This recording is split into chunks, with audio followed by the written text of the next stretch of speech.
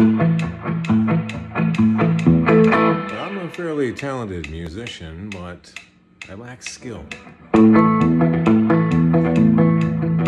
let me tell you how I employ a metronome in my voiceover business.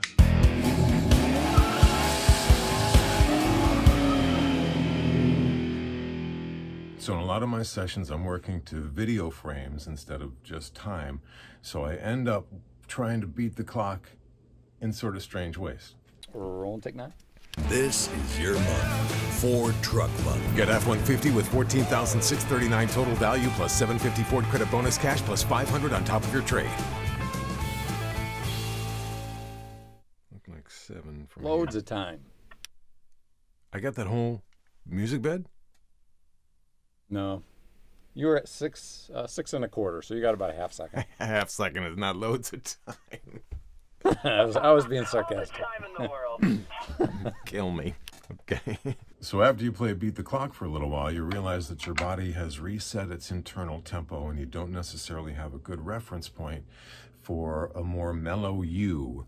And if you have like I have another audition to do or another script for a different client that's more mellow, it'll take me a minute to realize that I've reset my body tempo from reading either disclaimers or having to fit things into a small amount of time.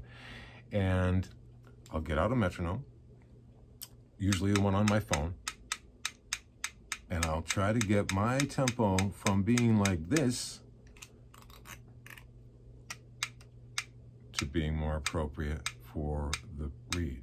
And give yourself time and let your heart rate slow down and let your body settle down so that you can really feel the new tempo, because your body will be racing if you're doing high-powered stuff, and your heart will be racing, and it'll take a minute to calm down and get into the zone for the more mellow read, and to get your breathing right, because that's what I find is that my breathing wants to speed up after I've been doing these races, and I feel like I'm trying to beat the clock, and I really have to reset my internal tempo to make it work.